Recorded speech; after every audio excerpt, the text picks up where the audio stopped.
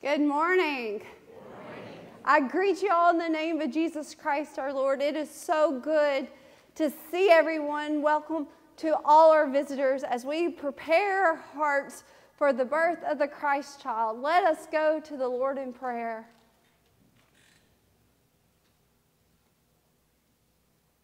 Gracious, loving God, Lord, we come together, we gather together to worship your holy name.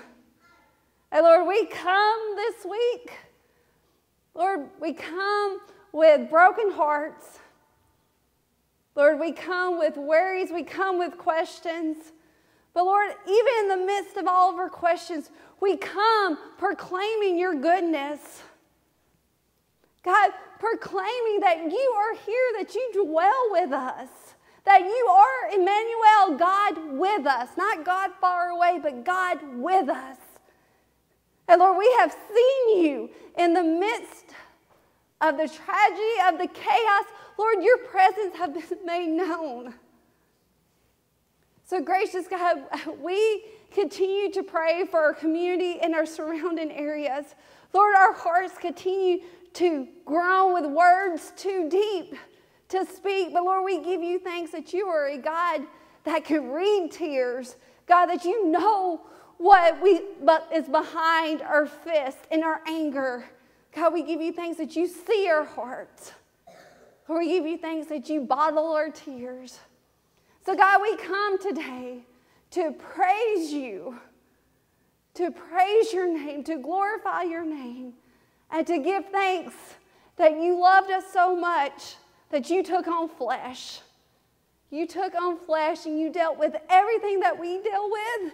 You've dealt with it, Jesus, so you know what it's like. So, Jesus, we thank you for your love, and it's in Jesus' name we pray. Amen.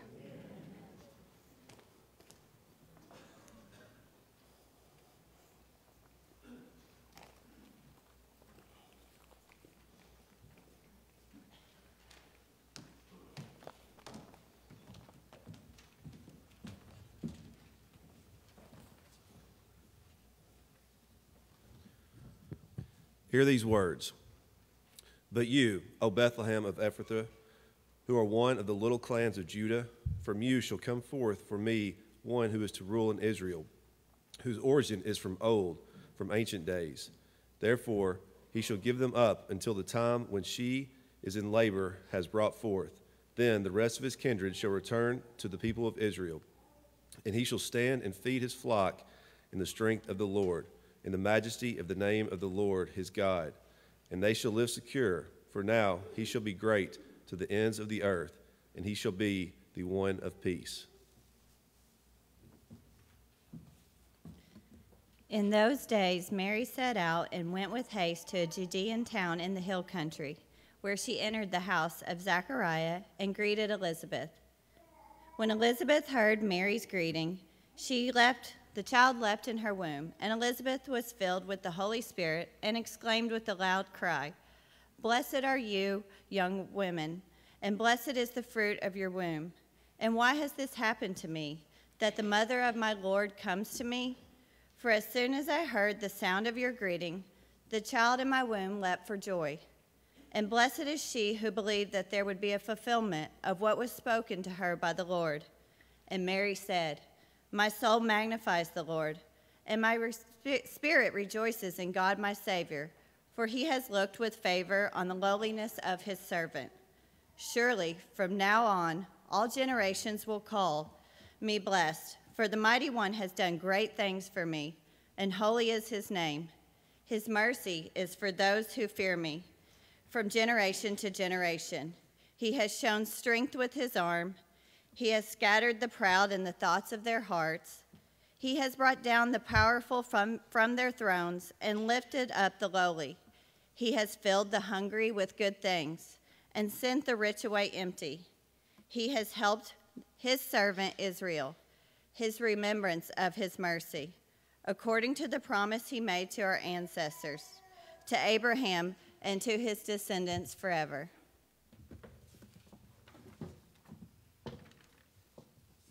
Mary, faced with an incomprehensible burden and gift, ran to Cousin Elizabeth's house, looking for someone who knew a little of what she was going through, looking for a place to hide until the reality of her condition could become something real.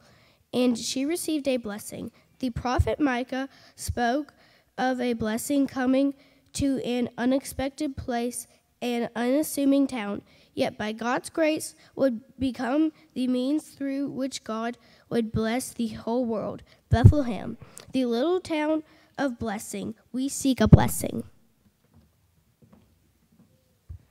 We light these candles, the candle of hope, of peace, of joy, and of today.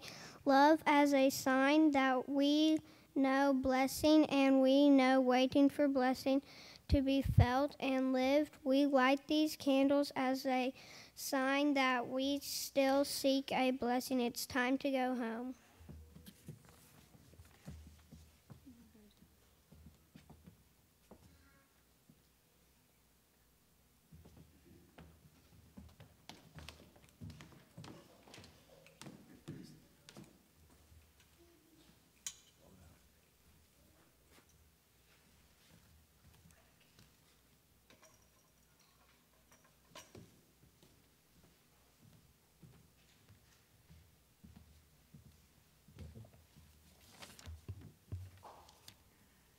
Our first lesson, Genesis 22 and verses 15 to 18.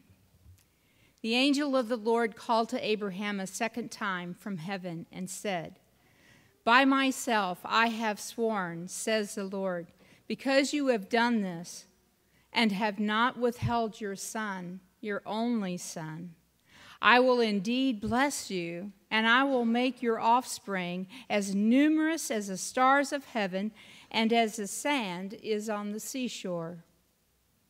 And your offspring shall possess the gate of their enemies.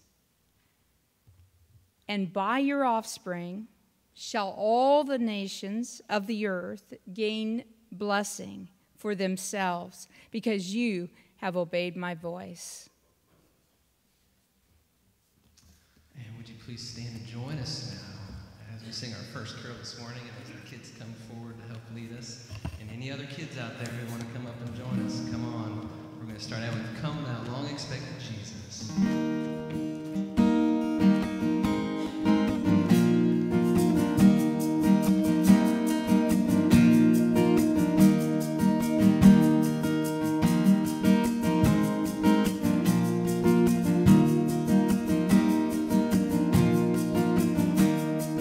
Come thou long expected Jesus, born to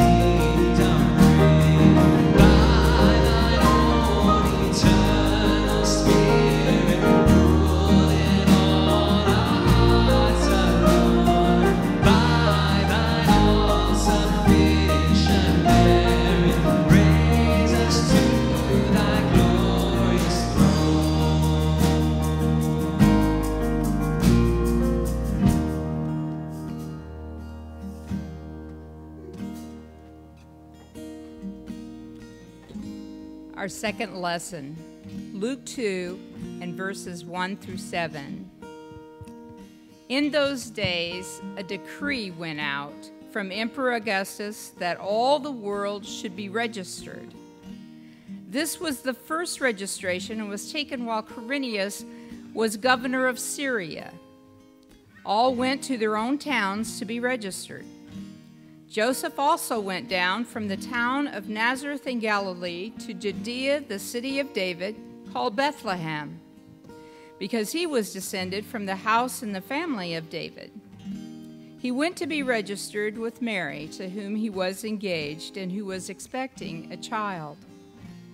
While they were there, the time came for her to deliver the child. And she gave birth to her first son, and wrapped him in bands of cloth, and laid him in a manger, because there was no place for them in the inn.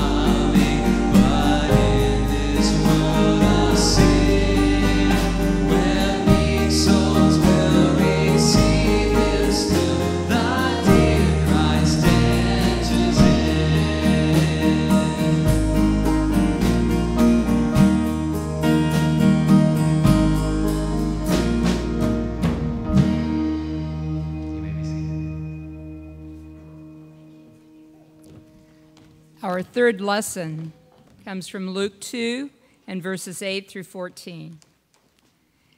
In that region, there were shepherds living in the fields, keeping watch over their flock by night. Then an angel of the Lord stood before them, and the glory of the Lord shone around them, and they were terrified. But the angel said to them, "Do not be afraid. For see, I am bringing you good news of great joy for all the people. To you is born this day in the city of David a Savior, who is the Messiah, the Lord. This will be a sign for you. You will find a child wrapped in bands of cloth and lying in a manger." And suddenly there was with the angel a multitude of the heavenly host, praising God and saying, "Glory to God in the highest heaven, and on earth peace among those whom he favors."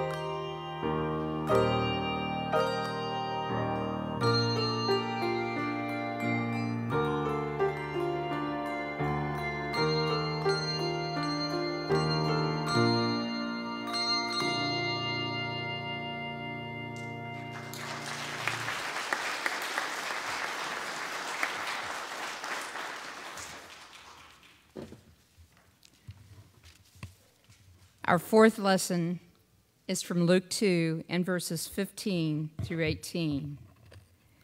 When the angels had left them and gone into heaven, the shepherds said to one another, "Let us go now to Bethlehem and see this thing that has taken place, which the Lord has made known to us." So they went with haste, and they found Mary and Joseph and the child lying in the manger. When they saw this, they made known what had been told them about this child, and all who heard it were amazed at what the shepherds told.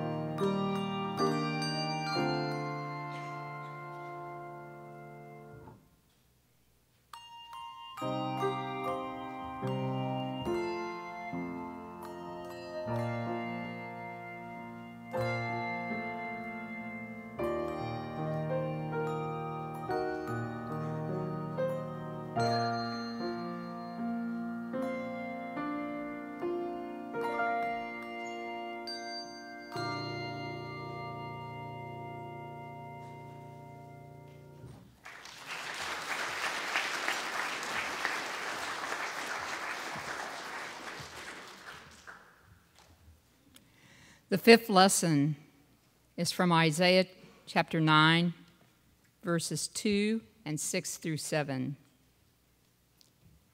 The people who walked in darkness have seen a great light. Those who lived in the land of deep darkness, on them light has shined.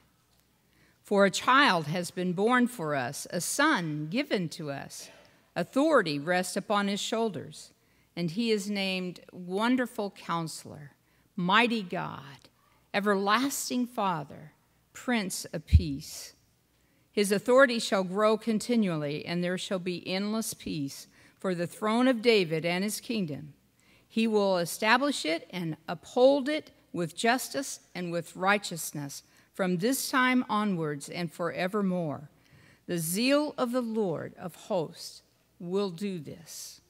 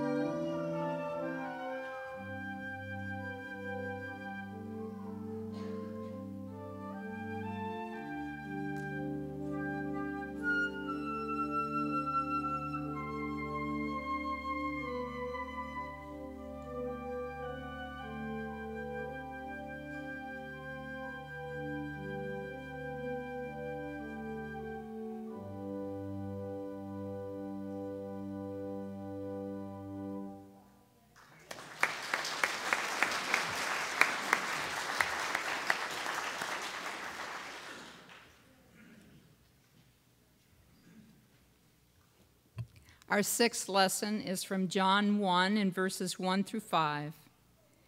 In the beginning was the Word, and the Word was with God, and the Word was God. He was in the beginning with God. All things came into being through him, and without him not one thing came into being. What has come into being in him was life, and the life was the light of all people. The light shines in the darkness, and the darkness did not overcome it.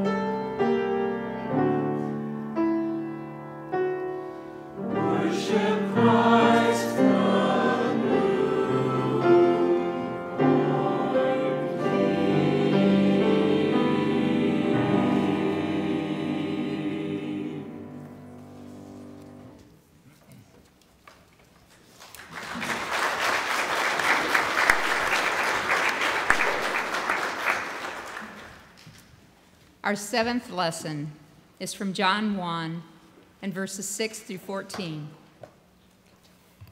There was a man sent from God whose name was John. He came as a witness to testify to the light, so that all might believe through him.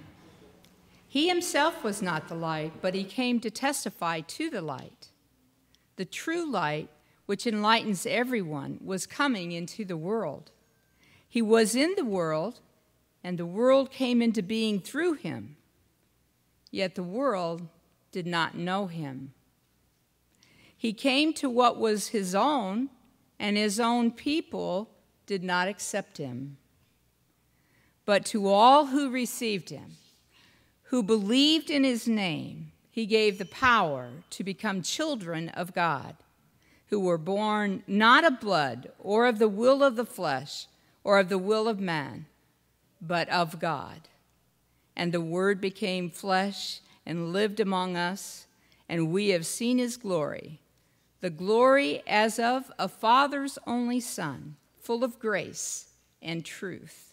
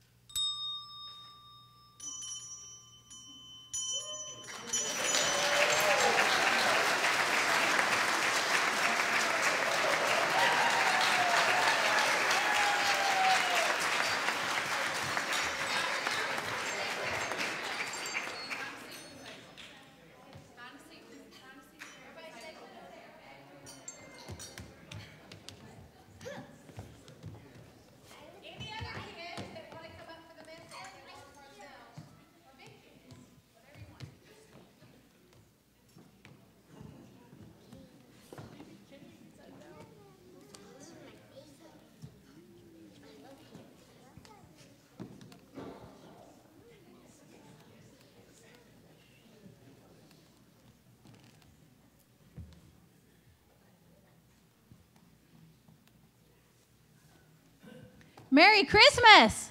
Merry Christmas! Are you excited? Yes. I am so excited.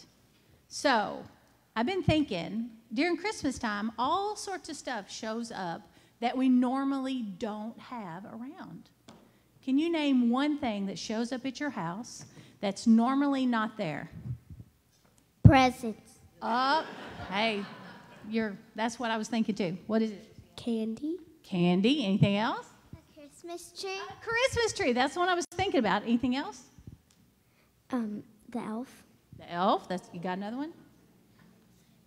Santa? Yeah. Okay. Anything else? One more.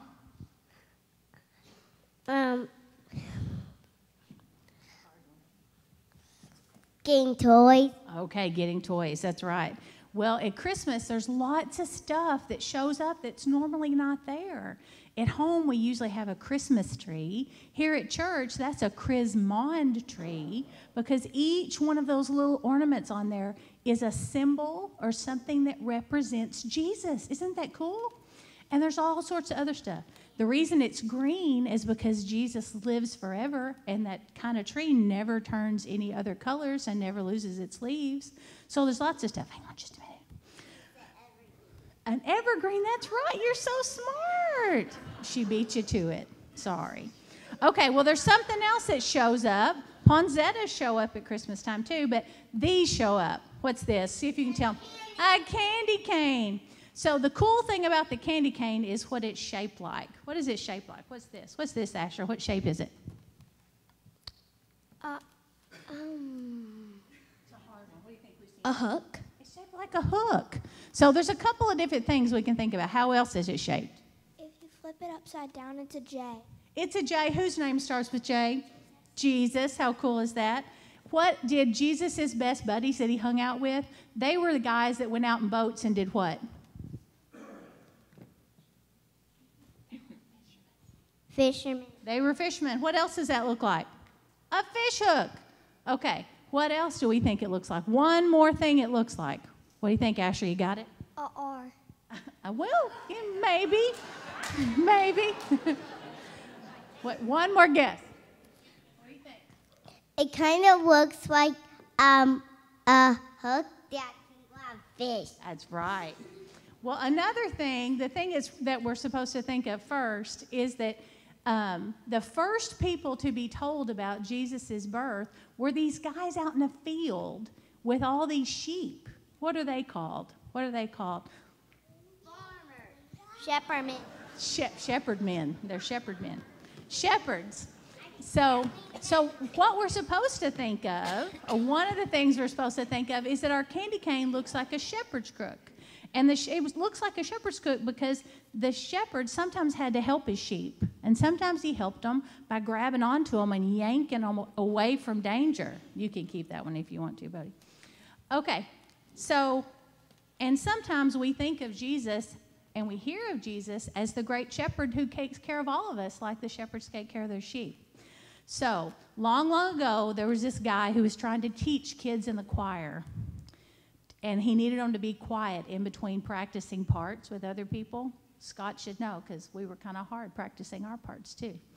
And the candy that this choir guy made was shaped like this to keep those kids quiet when he was practicing with different groups of kids.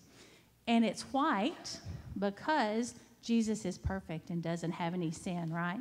Why do you think it might have red stripes? Because of Jesus' blood. Because of Jesus' death on the cross, right? So when you look at a candy cane, are you just going to think about the fact that these are cool and we get them at Christmas?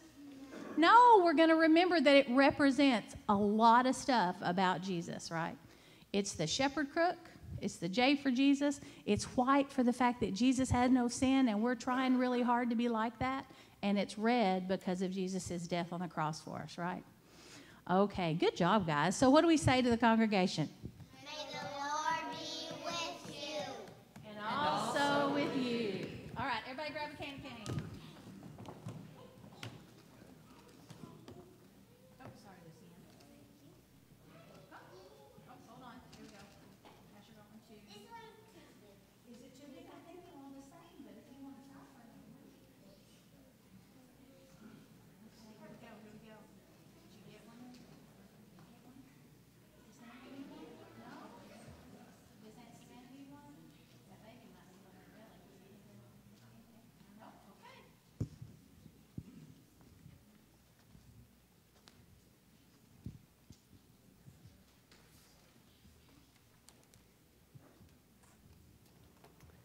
Today we have heard the Christmas story. We've heard the nativity story. If you remember, there was a part in the story, probably familiar, probably we look over it every year, but there's a part where it says that they had to go to Bethlehem and she gave birth and laid her baby in a manger because there was no room for him in the inn. Everybody know that part of the story? Amen? Amen. Okay. All right. Well, you might see something around social media, or you might see T-shirts or people posting something like this. Gail, got my slide?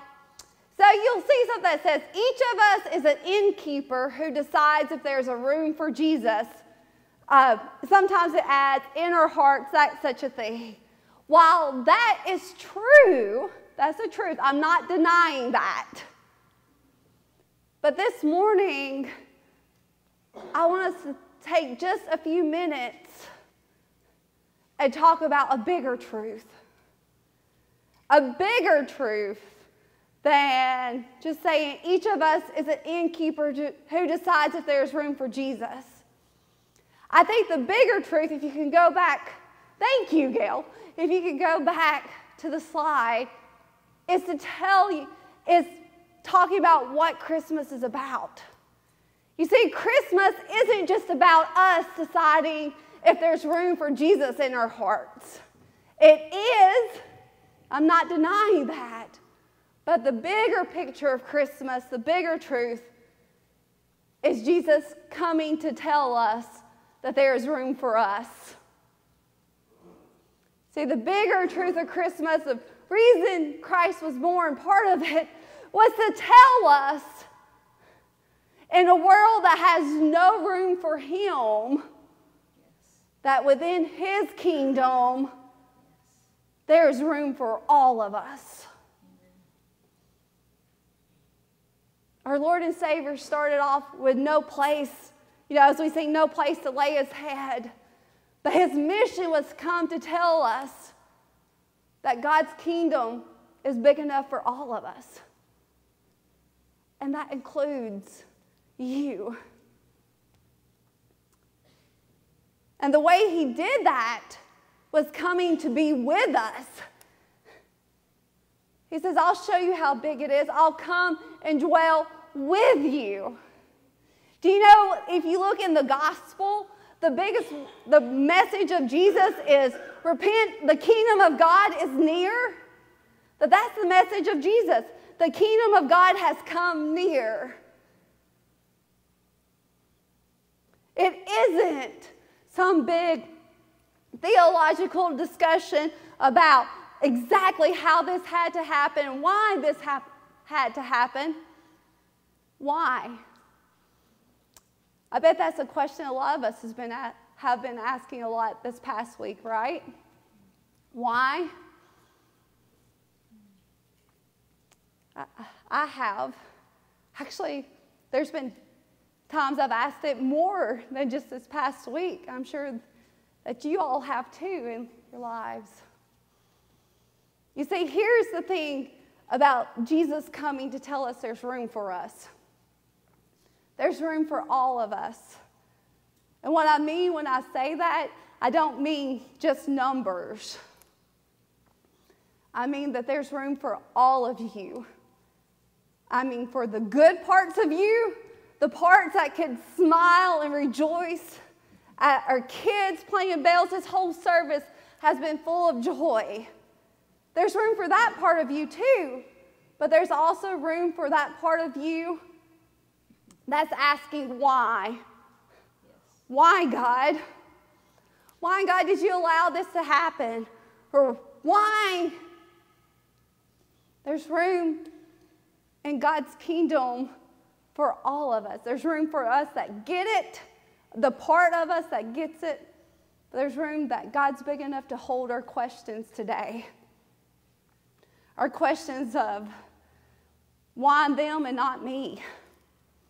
I'm sure many people in our community have asked that question this week. How does a tornado jump my house and then my neighbor's is gone? How am I supposed to rejoice this Christmas when so many people I love is hurting and my heart's breaking? I almost feel guilty because I'm happy that I almost feel guilty that I'm going to parties when so many who I love are picking up pieces.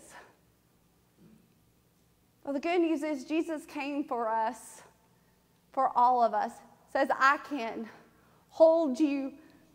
Somehow in the kingdom of God, we're able to be happy and hurt. And Jesus is there holding us the entire time, right in the middle of it. Somehow we're able to bring the good and the bad parts of us, the parts that we really wish people would just focus on, the parts that we hope nobody would see. Jesus says there's room for the whole person within the kingdom of God. That you and I belong, not because of anything we've done, but because of what Jesus did. Amen. And what he's going to do. So this morning, if you're asking why, I want you to know that's okay. If you're here this morning and you're asking why, God, that is okay. If all you can do is think about God and ask why, or even if you're kind of mad at God, if that's where you are this morning, guess what? Jesus came to say there's room for that too. That even you, even us in our madness, there's room in the kingdom. But you can't stay there. And that's another thing about Jesus coming and telling us that there's room for us, is that he doesn't, when we come to the kingdom, he doesn't leave us where we're at. He transforms us. Amen. So here's what happens, I think. Here's what happens to our whys as we dwell more and more with Jesus. As we dwell in the kingdom where there's room for us. What happens to whys, God turns them into reminding us that he's with us. Do you know that God never in Scripture answers a why question? Does he, Janet? No. But what he does say over and over again is that I'm with you. So this Christmas, this day that we've heard the Christmas story, God didn't come to explain to the Israelites why it has seemed like he had been quiet for 400 plus years, because there's 400 years between Malachi and the book of Matthew. So God didn't come and say, let me explain to you why you haven't heard from me or why I've seemed silent.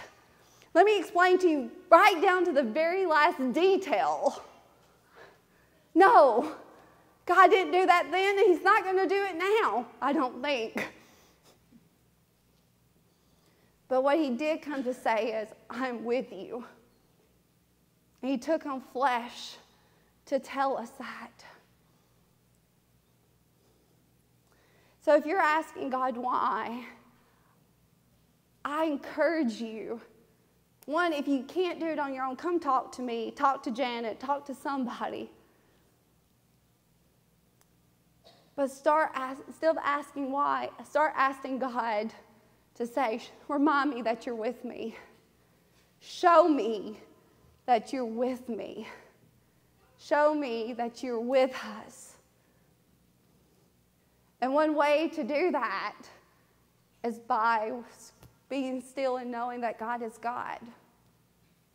You know what be still actually means? It means to let go. It means to surrender. So it's surrender and know that God is God. Surrender having to be in control. Surrender having to fix everything yourself. Surrender whatever you're grasping for and just let God be God. Let those whys turn into, God, remind me that you're here. Remind me that that your story tells us there was no room in the inn for you, that there's room for me. It's because you say so. And Jesus, you're the way, the truth that came to say through you, there is room for us in the kingdom. And that's what you and I long for, is the day when the kingdom will be fully revealed. Can you show the slide again, Gail? Yes, each of us is an innkeeper who decides if there's room for Jesus. Honestly, what I like better is saying, Jesus is our good shepherd who came to tell us there is room for all of us in the kingdom of God. So surrender. Surrender your hearts, your lives to Jesus. Believe that Jesus is the way. That is Christmas. Christmas is about God more than it is about us. And so this morning, if you are here and you're asking why, if you're here and you're hurting, if you're here and you're lonely, if you're here and you've been, maybe it's not even been this past week, but it's been this past year or 2 years as we've walked COVID, that you're thinking, why, God? I invite you today to surrender. Say, God, today I'm stopping asking why. Today I'm going to start asking you to remind me, let me see that you are here. And for those of us who call ourselves disciples of Christ, that's our job. That's our marching orders this next week and the week beyond that, is to be that reminder to people we come in contact with. Amen. Be that reminder that God is indeed with us. Be that reminder that Jesus says they are welcomed into the kingdom, a place where hurt and rejoicing can stand together and be transformed. That is our orders. Let us pray. Gracious God, Lord, help us to be honest right now. Honest about where we're at. Gracious God, if we are asking why today, Lord, we surrender our whys and just start to ask you, God, show us. Show us that you are with us and that you're never going to leave us, never forsake us. God, help us, convince us that Christ came for us, that Christ came to tell us that there is room for us in the kingdom, that he is our good shepherd. And all we have to do is surrender and believe and be still and repent, which means to turn back to you. God, don't let anyone here today leave feeling alone. Lord, help us to be that reminder to everyone we meet this coming week. No matter where we're at, reminder that you are with us, because we are your church, the hands and feet. And Lord, we've done great things this last week. We've rallied together. We've cared and loved our neighbors. But Lord, don't let us drift back into normal. Let's not get back to just our everyday lives and forget that there is going to be people the rest of our lives that we meet, not just these weeks and days come as we recover, but the rest of our lives who need to see in us that you are with them. So God, help us in our hearts to be mindful of you, how you're working in us, but more importantly, how you're working through us. Because Jesus, you did. You came to a world that did not have room for you, that still doesn't have room for you, to throw your kingdom gates open wide. What amazing love that truly is. And it's in your precious holy name we pray. Amen. Amen. As the offering baskets are passed, would you please stand and join us now for our closing song this morning, O Holy Night.